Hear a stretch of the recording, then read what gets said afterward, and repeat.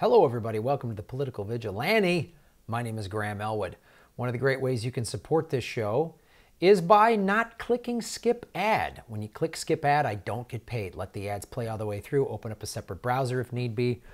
And if you're a YouTube Red subscriber, I get paid anytime you watch one of my videos. Another great way to support the show is go to patreon.com/Graham Elwood. For as little as $5 a month, you get bonus content. Also at the $5 level, you get to submit articles or subjects or topics to talk about. This was submitted by Jasmine Mann. I very much appreciate this. You guys, the thing I love about this show and why I want to hear from you is you make me aware of stuff that I wasn't aware of, and then I can make more people aware of it. So Jasmine sent me this topic about reparations. We were talking about this in the super chat. I do that every Sunday at 3 p.m. Pacific time, unless otherwise noted. Follow me on social media if I make a change, but usually Sundays, 3 p.m. Pacific. You guys can ask me questions. We talk about stuff. We have great discussions. Several weeks ago, it was brought up about reparations because that has come up in the campaign. And initially I said, you know, I don't know that much about the specifics. My concern with it is something that is going to just be used to divide people because Fox News, the right wing will automatically just say, oh, you know, black people just want free checks or whatever, you know, that like awful welfare mom racist tack that they used pretty heavily in the 80s with George Bush and Reagan. So Jasmine sent me some bunch of information. The thing I like about the show, I understand it more now, and I want to explain it to you. It's not just like people want free checks. There's a law, a proposal, HR 40, and one of the things that's in it, and I'll go into the details, is setting up a committee to find out who actually is what they're calling ADOS, American Descendants of Slaves. So anyone can't just go, oh, I'm a slave, I'm 1/100th, so I should get money. It's more about that. It's not about that. It's more about first identifying who would actually qualify, and then the institutionalized disparities that American descendants of slaves still experience today, and what we can do to eliminate those. And by eliminating those, and I'm going to show you in this, it's going to make everything better for society. It's like Nina Turner talked about this. She said, if we help the black community, it's better for everybody. The right tries to paint it like, okay, poor whites, you're going to get pushed aside for the, and that's not what this is. So one of the things to go into first is this graph here. The way racial wealth inequality is rampant in the United States. Now this was taken, I think, around 2011. So the blue line is white, red is black, and Latino is orange. So here's since 83. Here's median household wealth from whites. Peaked out here, 161,000. All right, that was in the middle of the Clinton. So here's 2008. Here's when everything bottomed out. But look at this. And projected, so this is 10,400, 10,200 for Latinos. All of this, and I've done videos on this before, Obama wiped out wealth in the black and Latino communities. Wiped it out. The 5.2 million foreclosures hurt a lot of people. Hurt me. I lost my home, but many people in the black and Latino communities got wiped out. And one of the things Jasmine said to me in the email, she's like, Graham, there's a lot of us younger black people who are just like, we saw what Obama did and it was bullshit. And this is a big point for us in the mainstream media is, of course, not explaining it fully. Weird. I know that shocked me. The mainstream media is usually so on point. It's shocking. So look at this disparity, even projected to 2020 and 2024. Look at this. 122,000, 1,600. This is from Forbes. So I went to the website. She gave me the website, and I'll put the link and I took some of the sort of the highlights of what the platform of reparations and HR 40 are to give you an idea. And really, in reading it, I was like, wow, this makes sense. This isn't just handing out checks to people. Of course, that's never Yeah, it's like Obamacare is going to kill your grandmother. They just boil it down to something because it's ridiculous. And again, as we talk about in the MMT videos, and also, well, how are we going to pay for it? Well, what we know about MMT, and also just we never asked that question about war. We never ask how we're going to pay for war. How we're going to set culture, poor brown people on fire in the Middle East and destroy their cultures. We don't ask how much that's going to cost. So why do we always ask how much it's going to help people? Anytime we want to do something good, we're, oh boy, that'll cost too much. I can come, throw a grenade in your house and set it on fire. Who cares how much that costs? But helping you? Oh boy, who's got the time for that? So here's from the website. We need set-asides for American descendants of slavery, not minorities. A throwaway category which includes all groups except white men. That categorization has allowed Democrats to use programs like affirmative action as giveaways to all groups in exchange for votes. The bribery must end. That begins with a new designation on the census with ADOS and another for black immigrants. Black immigrants should be barred from accessing affirmative action and other set-asides intended for ADOS, as should Asians, Latinos, white women, and other minority groups. But nobody suffered more than Hillary Clinton. Come on.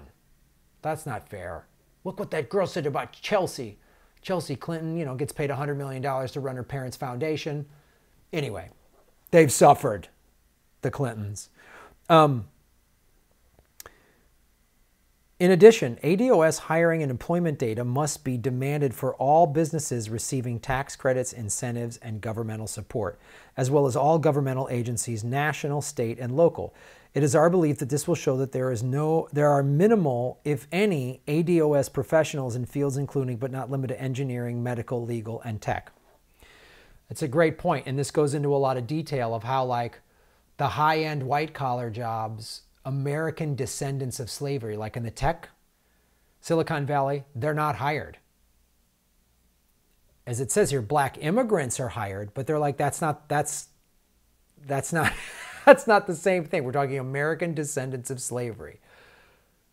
Your great-grandparents or great-great-grandparents were brought here as slaves, and since that time, generation after generation, there has been institutions in place to hold them back. We're going to get into in a second. They want prison reform, which I am so on board with. See, this makes sense, too, when you get into this categorization. First of all, this is something, too, the Democratic Party just takes the black vote for granted. Hillary Clinton did that, and that's why one of the reasons she lost. And then this, just affirmative action giveaways to all groups, and this then further alienates working class whites, which then the Republicans scoop up, by promising them, like, both parties hate working class people, make no two ways about it. The Republicans are just better at masking it. This is a very specific thing. Because in the tech industry, American descendants of slaves aren't getting jobs. And that's what they're saying here. There are minimal, if any, ADOS professionals in these fields, medical, legal, and tech. Here's another statistic I was not aware of. Black businesses only received 1.7% of the $23.09 billion in total SBA loans under President Obama, SBA Small Business Administrations, after having previously received 8.2 under President Bush. Look at that. Only Obama, 1.7? Bush did better giving small business loans to black businesses. And again, people were shocked that 2016 was the lowest black voter turnout. The first ever black president, how did he help? I said, it's just the diversity of the ruling class. The ruling class said, here, you guy, you get to run because we know you'll just take us from 2 wars to 7. You'll make profits off the war machine. You'll help the banks create 5.2 million foreclosures, not prosecute any of them. Pipelines. Succeeding as an entrepreneur requires capital, so our agenda demands that 15% of SBA loans be distributed to ADOS businesses. This is such a fair thing to ask for. Not a handout, but a business loan.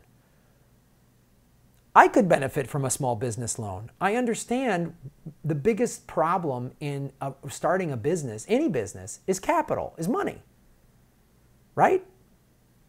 I even know young entrepreneurs that have products that are in the marketplace, and then there's this whole thing. I just spoke at this thing for Farm Friendly, that helps entrepreneurs with healthy food products, very clean ingredients, meaning no sugar, none of that stuff. Anyway, and one of the things my friend was explaining to me is like, well, they got to spend all these wholesale costs. Then they sell it to the distributors. The distributors have anywhere from a net 60 to net 90, so they have up to 3 months to pay. The distributors are out. We've sold all of your product, which is a good thing.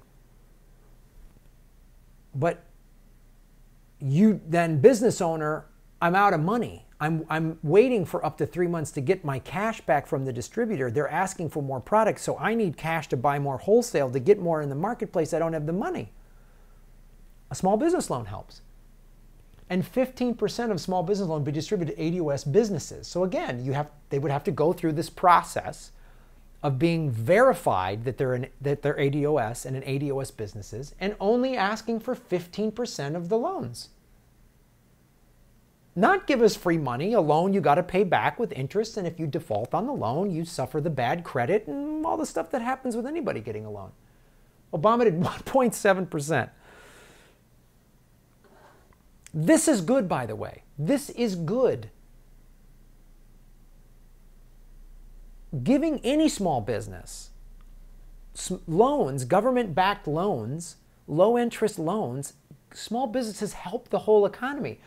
If all these 15%, then you're putting a lot of people to work.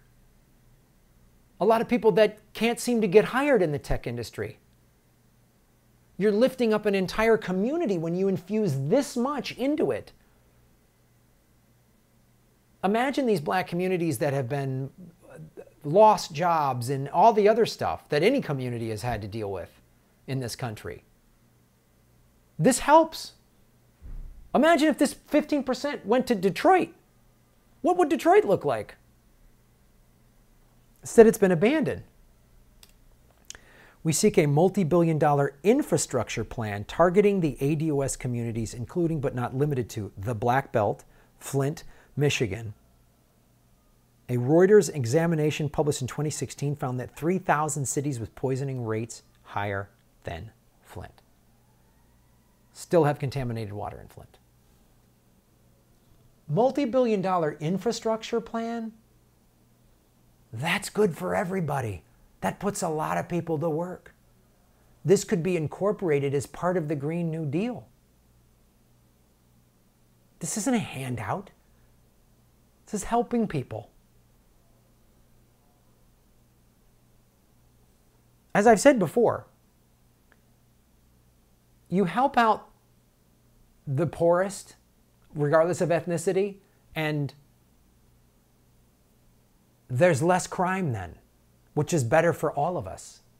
Wouldn't you want to live in a country that had little to no crime rate because everyone has got a good job and everyone's got good schooling and everyone's got free health care? Wouldn't that be a good thing? This is part of that. This can help that.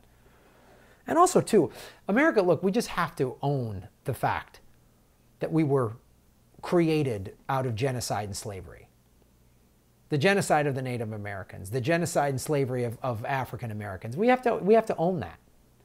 Not push it aside, not, you know, put a bumper sticker on it, but this would make me feel like, okay, good. And anyone can't just get this. And as you're talking about business loans and infrastructure, this is a positive plan. This isn't just free handouts, as I'm sure Sean Hannity's calling it. This is another key one. Mass incarceration has wreaked havoc on black American families. By some accounts, there are literally more black males imprisoned than all women are incarcerated on the planet.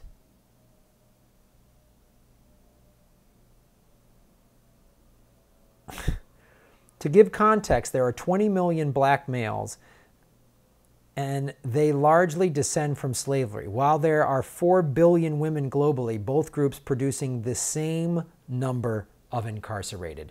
That is horrifying. The invention of slavery through the use of the 13th Amendment is chronicled by Douglas Blackman in the PBS documentary Slavery by Another Name. I have not seen this documentary, but I would say watch this one or watch the documentary that came out last year, 13th. That is a great documentary. I can't say, this is probably good too. I'm just saying, I saw it 13th. It's great. It got an Oscar nomination and really opened my eyes up to how this has been institutional, intergenerational slavery. Ron Placone and I were just in Mississippi on the Progressive Comedy Tour, and we saw inmates with MDOC, Mississippi Department of Corrections, doing construction work. That's how they get their labor to fix the roads in Mississippi. So if they're getting cheap labor, that means they need to create criminals. The private prison industry, this is awful. And how the 13th Amendment has basically legalized slavery and put an inordinate amount of black men behind bars, that needs to be fixed. And again, that's good for all of society. Now I know the right's gonna be like, I'm just gonna let convicts run free. Yeah, Willie Horton, I've heard that bullshit. It is our position this must be corrected. We demand an immediate assessment of the numbers of the ADOS prison population in the state and federal level. We also demand that there be review if punishment, bail amount, sentence lengths, amount of time served before parole is being levied at unfairly high levels. I can almost assure you it is. A white kid and a black kid get busted for weed. The black kid is 3 times more likely to go to jail. For weed, for a plant. And that's the other thing too. I mean, look at this. What Manafort got?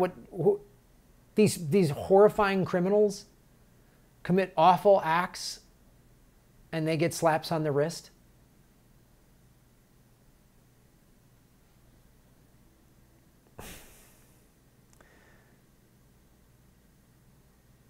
And here's what you do: you review it. And if you find out that it was unfairly leveled at a high level, well, just make it commensurate. This guy got 15, this guy got 7. Bring it down to 7 then. Let's make it fair. Committed a crime, got to commit the crime. Somebody commits the crime, they got to own it. But they don't get higher sentences just because of the color of their skin. That's bullshit. We demand there be real prison reform in the form of investment into counseling, job training, and rehabilitation for our incarcerated. Again, that helps all of America. Because guess what we have now? Prisons are criminal college. Very little rehabilitation is happening. Some states and some prisons have certain programs, but those have all gone away. We've got to, and because the private prison industry, of course, needs prisoners.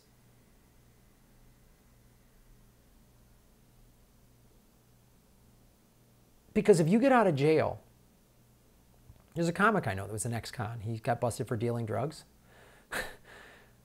He goes, Graham, I got out of jail. I couldn't get a regular job. I can't vote. I got into comedy because the only other choice was to go back into the life. Or make $9 an hour flipping burgers, which I can't feed myself on.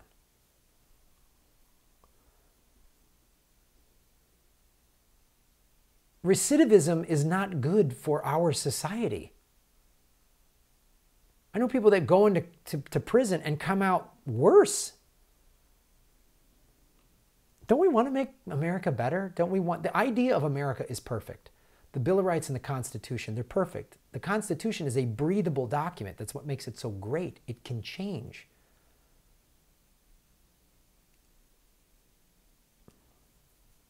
AR-40 commissioned to study and develop reparation proposals for African Americans Act. The bill establishes the commission to study and develop reparation proposals for African Americans to examine slavery and discrimination in the colonies in the United States from 1619 to the present and recommend appropriate remedies. Some of them are listed. Because guess what happens if we don't? Miami Color of Wealth report shows staggering gap in liquid wealth. Native blacks worth $11 an hour, Caribbeans worth $2,000. And Miami is just one sampling. This is from Electronic Urban Report. But if this is happening in Miami, you can bet it's pretty accurate. And this is what Jasmine said to me in her email. As the most faithful bloating bloc to the Democrats, young black people are now fed up with the Clinton-run party that has put their concerns on the back burner for 25 years. The real advocates, Tone Talks, Breaking Brown, are standing up not because they are Russian bots or have an anti-Bernie Sanders vendetta, but because they are reaching a breaking point and need serious change before black wealth goes to zero in 2053. And this is, of course, study predicts huge and growing gulf between white U.S. households and everyone else could be disastrous in the future of the American middle class.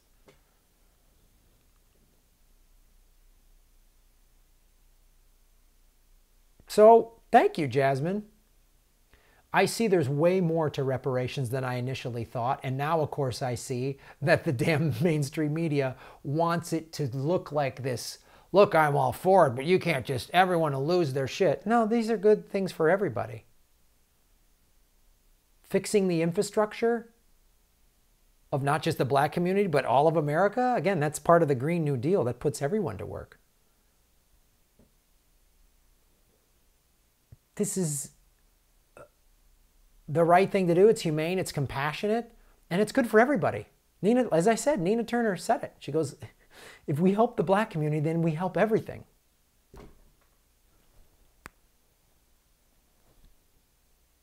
So, thanks for letting me know. I love the show. I love the stuff you guys send me. I love when you open my eyes to something that I wasn't really aware of, or you bring me more information about something. And now everyone gets more information. All the links are in the show notes, guys. Like, subscribe, share the videos, get the word out. Because the more this channel grows, the more I can do stories like this and cover it in a way that the mainstream media is not. I'm just one guy in a rent-controlled apartment because the Republicans and Democrats let the banks take my fucking home. I don't have a research team. You guys are my research team. You're all political vigilantes. Shave your knuckles for justice and make Gotham great again.